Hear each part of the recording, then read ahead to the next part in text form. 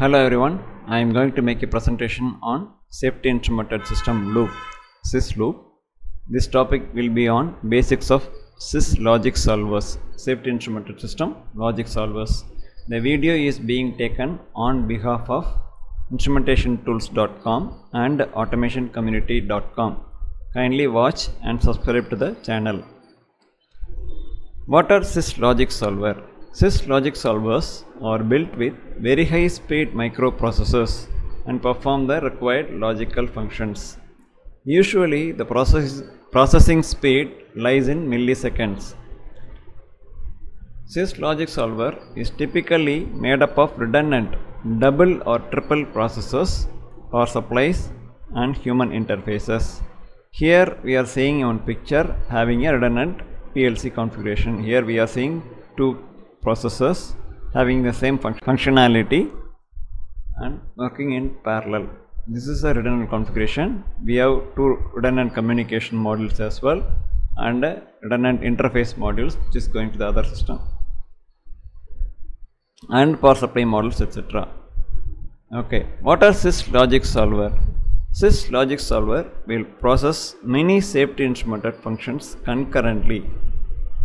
So sys logic solver is capable of doing multiple logical functions concurrently because they will be running in sequence. That whole processing scan sequence is around a few milliseconds only.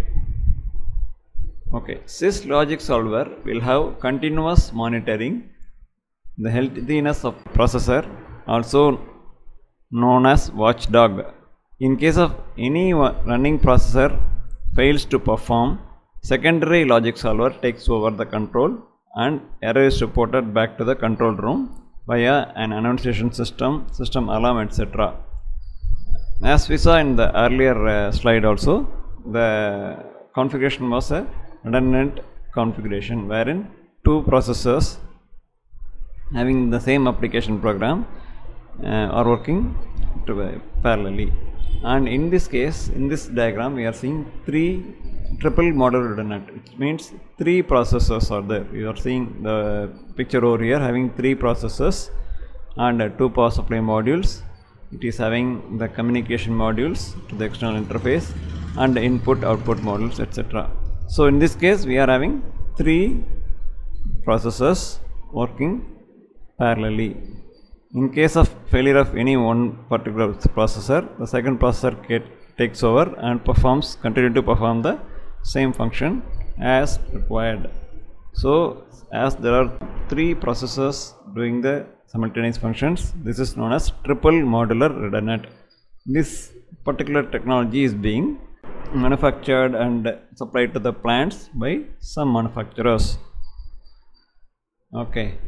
We will further go over the sys logic solver certification requirements.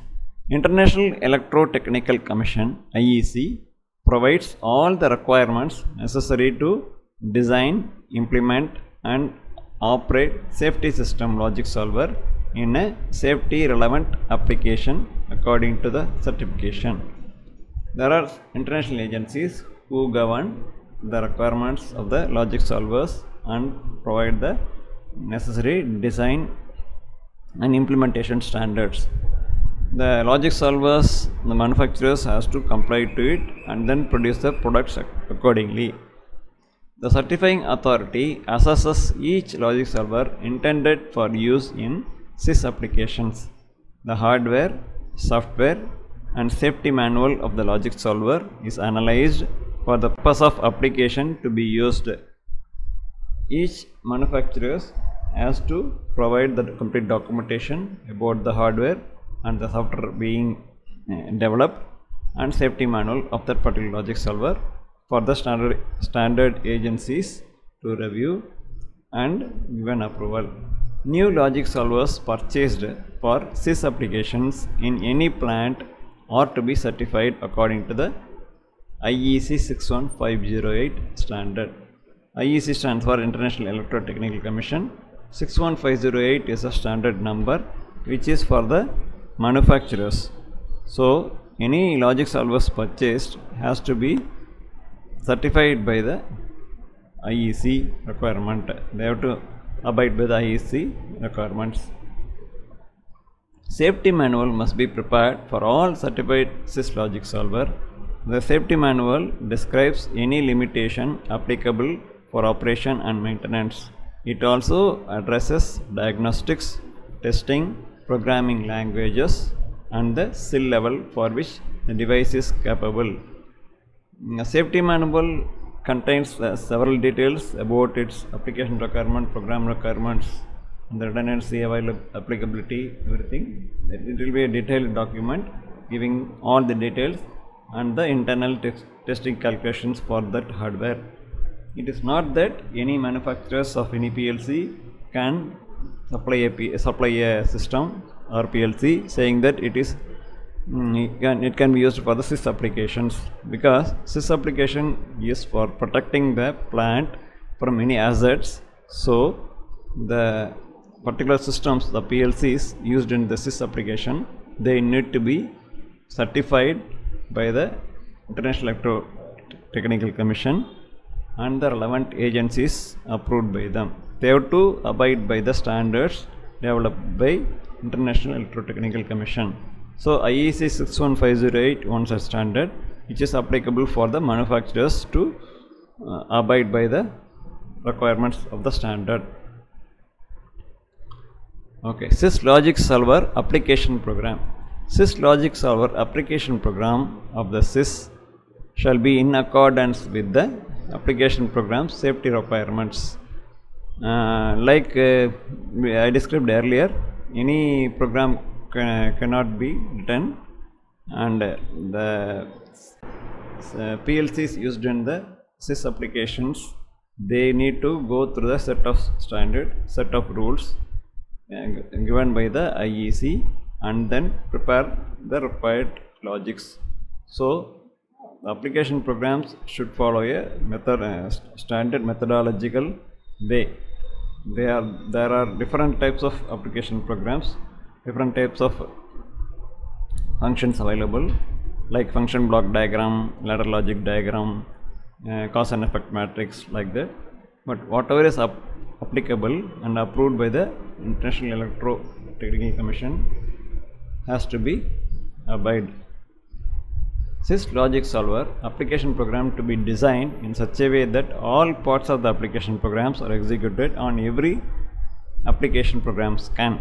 Process safety time requirements shall be considered in establishing application program scanning requirements.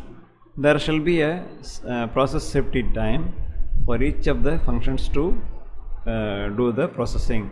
So that has to be considered when establishing the program. SIS logic solver application program and data are to be designed in such a way that they can be modified as and when required.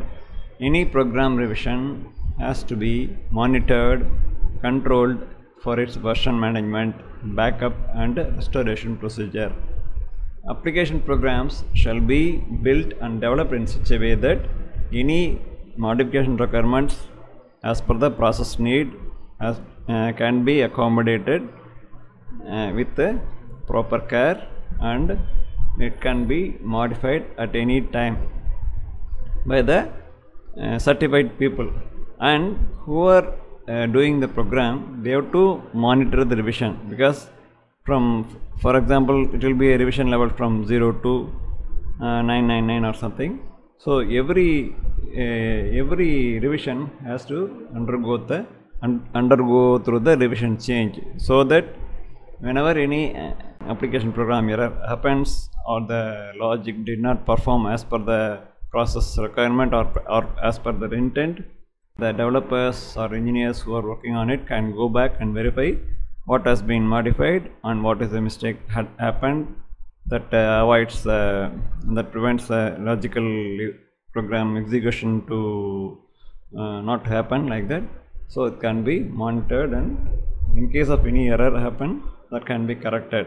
So the version management is very important, as well as the backup of the programs is also a critical one, because whenever there is any PC crash or something is happening, then it is very difficult, and there is a power supply failure for the processor racks or something.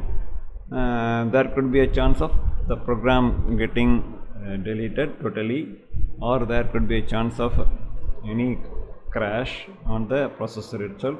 It's a rare possibility, because all these systems have redundant power supply arrangement also, but in worst case scenario there could be a chance that the complete power supply may go off, and there is a chance of the program getting removed totally. So in such cases, the backup available on the engineering workstation PC has to be uploaded to the processor. And restoration procedure, that's what, in case of any total failure of the system, that PLC has to be brought back in line to ensure that the safety instrumented system application comes back for the safe operation of the plant. So this is a restoration procedure also has to be properly written. Sys logic solver communication, we are just seeing the communication. Design of any sys communication interface shall ensure that any failure of the communication interface shall not adversely affect the ability of the sys to achieve or maintain a safe state of the process. Because the sys systems, as we have seen in earlier slides and we have been seeing in multiple occurrences, that they are having one SIL certification. They are capable of doing certain level of this SIL requirement, safety integrity level requirement. So all the parts of the logic solver also need to be having the certification, and it has to have the capabilities which includes for the communication network as well. Communication interface to be robust to withstand any electromagnetic interference, including power surges, without causing a dangerous failure of the sys. Because there are hundreds of cables running in a cable tray, and normally the network cables does not carry a heavy potential.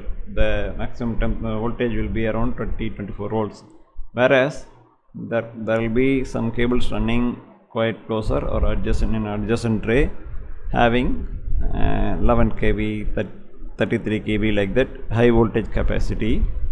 Though there is a physical segregation between these two cabling, there could be a chance that due to any cable fault on the power cable, EMI interference can happen, and which can hamper the communication to drop. This is similar to our mobile networks, whenever we are going inside any closed area or very far and the high altitude and all, sometimes we are not getting a proper signal. So it's something more or less similar to it. So when we go through the detailed study about the safety instrumented system as well as the basic process control system, so we will understand about the different communication interfaces available. Most popular communication protocols include OPC, TCP/IP and serial communications with the plant DCS and other systems. See, here we are having basic process control system, its modules, and it's another set of modules power supply, and here in this part of the big network graph diagram we are seeing some transmitters working in a wireless way. They are connected through a wireless gateway and communicating with each other and then communicated to the system. And the other part of the system is a safety instrumented system, wherein there will be redundant processor or triple model redundant processor having a interface with the field devices, and also having interface with the other systems, the like DCS system and the human machine interface, etc. So there will be number of communication cables running between the sys system logic solvers and to the basic process control system. So there are different protocols which is described over here, like OPC, TCP/IP and serial communications. Who are having knowledge in the communication and networking can know better about it. So these different kind of communications are available with the sys logic solver with their communication interface modules. Sys logic solver diagnostics. Sys logic solvers shall be capable of performing diagnostics. Functionality of processors shall be monitored, and if there are any troubles in running processor, secondary processor to take over automatically. Some systems have redundancy direction module to do the changeover. There is one more module known as redundancy direction module. Whenever any failure of particular running processor, it will automatically give a command to the secondary processor to take over. Sys logic solver, any errors will be reported immediately and logged as well. Supposing the running processor fails and it is not able to do the calculations and it's not able to do the communication with the other systems, then that particular processor will stop due to some fault, either internal fault or some power supply failure for that particular module or something. So then the secondary processor will automatically take over and continue to do the safety protections and process the logics as per the design. So in such cases, any error occurring has to be reported and it has to be logged so that the same can be retrieved when the plant is in normal conditions and sent to the manufacturer for them to do the analysis and then come out with the diagnostics.